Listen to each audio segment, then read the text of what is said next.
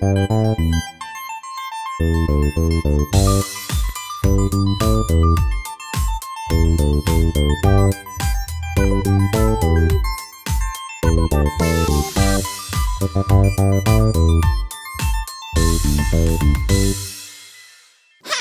and welcome to my show.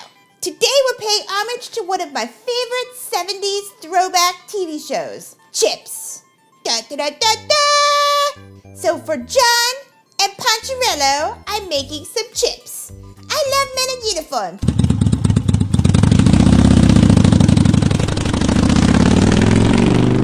So today we're making two different kinds of chips. Sweet potato chips and Yukon Gold chips. They're both very easy to make and they're made in the same way. I had hands peel these potatoes, Yukon Golds, and sweet potatoes, so they're ready to go. So the first thing we're gonna do is we're gonna cut the potatoes on a mandolin. This is a Japanese mandolin, not to be confused with the French one. It's very easy to use. All we're gonna do is slide the potato back and forth over this blade, and you set it in the back by adjusting how high it allows this little piece to go. The lower it goes, the thicker the slice. Hand set it perfectly for my potatoes. So Hands is gonna cut my chips for me. It's real easy. You just run the potato right across the slicer. You just have to be sure you don't put your fingers in the path of the blade. That's all. Hands turn to the side so they can see what you're doing.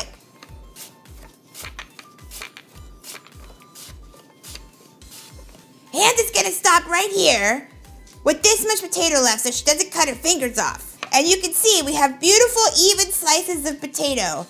They're a little less than 1/8 of an inch thick. Any thinner and they'll burn. Any thicker and you won't get them crispy enough. So that's the Yukon Gold one. Hands will set that aside. Now Hands will do a sweet potato one. The first couple slices are kind of like throwaway slices because they're gonna be too tiny to make actual real chips. So Hands will just set those aside. See how easy that is? Stop when it feels like it's getting dangerous. That's what I told Hands last time she cut off her finger. Thank God it's sewed back perfectly.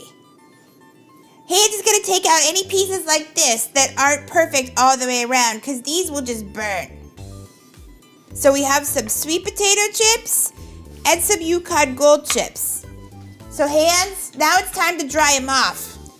Okay, so as you can see, show them Hands, the potatoes look very moist. Does anybody know what happens when you put moist potatoes into oil that's hot? Hands knows. Show him the scars.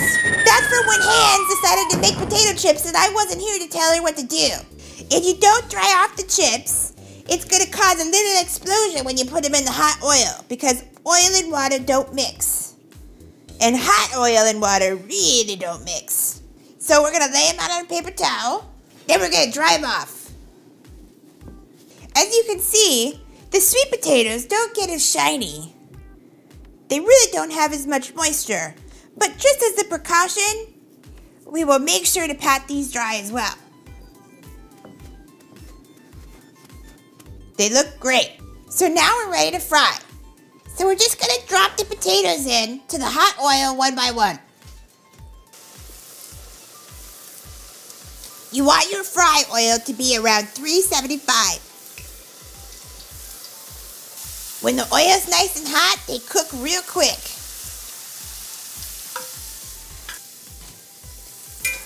So you just want to make sure they're separated. If you see any like this that's stuck together, pull them apart.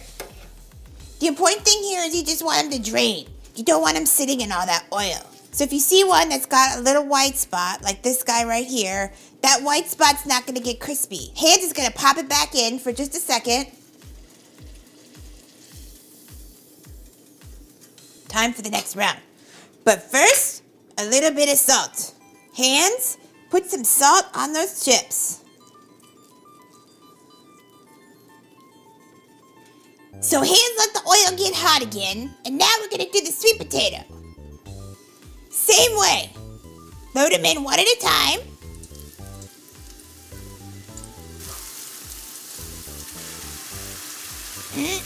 Look at that. And don't forget the salt. one of those chips. Hands, do you think I can eat this? Hands, break it up for me. Come on. So here we see a big, beautiful bowl of chips. Yukon Gold and sweet potato. Hands, bring those over. So thanks for watching my show today, where we made chips. C-H-I-P.